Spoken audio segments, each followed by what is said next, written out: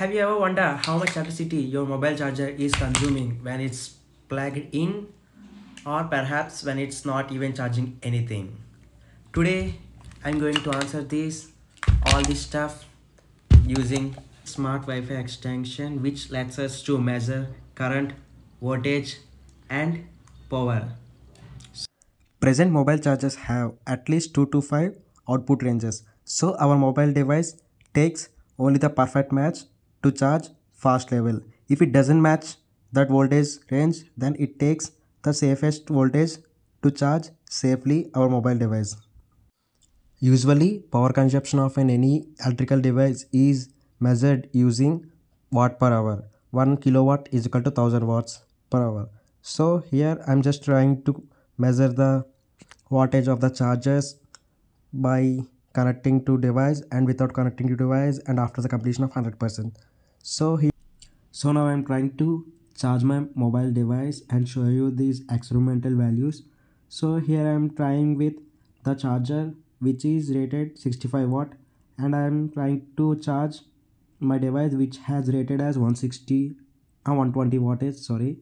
So it only takes the necessary one. If it does not match, it takes the lower values which sufficient or let them allow the device to charge safely. Here you can see the ratings, and it does not charge fastly. So let us try to remove it and try to connect the charger with the same wattage and test again. Here I am trying to connect 120 watt charge to my 120 watt mobile. Here it. So here I connected. So here you can see it's charging and it's showing quick charge 120 watt here.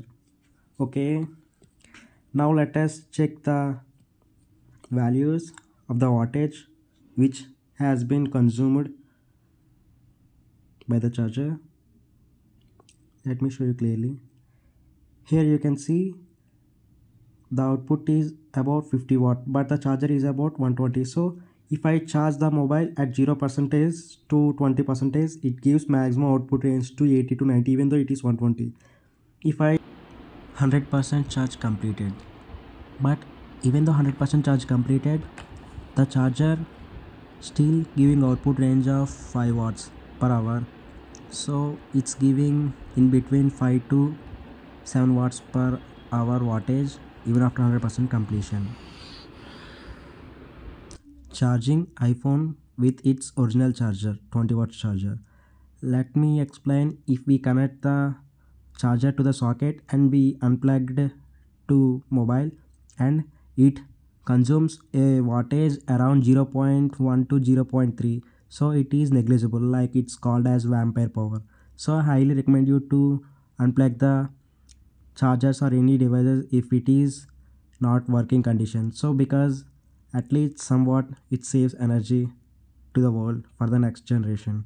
So here you can see the iPhone is charging at the rate of 9 watts per hour and even increasing slightly. For my cases, I noticed that iPhone is charging maximum at the rate of 10 to 17 range even though it is 20 watt, even though every charger rated as maximum 65, 66, 120, 50 watt, they only consumes or gives output at the rate of half to 70%. And I highly recommend you to charge your device for up to 95 like that, and do not charge your device if it is 80%. Only charge device uh, in the range of 20 to 80 to save your battery life. Final conclusion. So here I'm telling the results. At 0%, the chargers gives maximum output.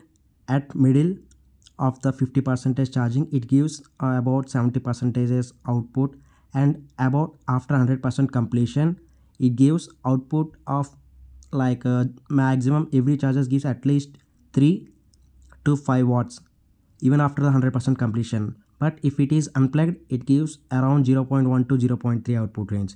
So unplug your device every time after the completion to save at least few watts. Always charge your mobile in between 20 to 80% at room temperature for better battery life.